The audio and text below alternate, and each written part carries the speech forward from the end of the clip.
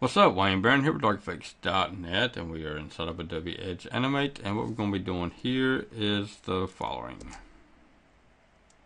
Just a simple animation, but I mean it's pretty cool. You can have this inside of like a game or something. You can have these like added. Let's say for an example, you can add them in and have different ones on your stage, and then they can be doing this right here in uniform and so forth. I mean, it can add a really pretty cool effect to your project. So anyway, let's go ahead and jump into it.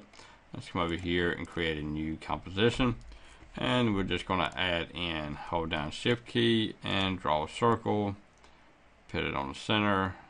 And this is a little bit bigger than my original one, but it doesn't really matter what size it is for this lesson. So okay, with this chosen, we're going to come over here to our corners, and we're going to choose our 8th corner. Actually, we can actually do our 4 corner.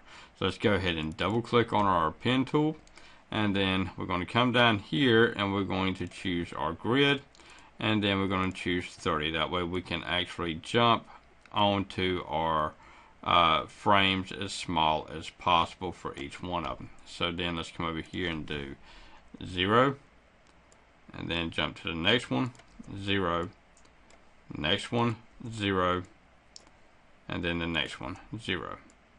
Okay, let's drag it out to about right up in here. Let's change this to 100. You can actually do 50 or 100, it doesn't really matter. Either one of them will give you the same result.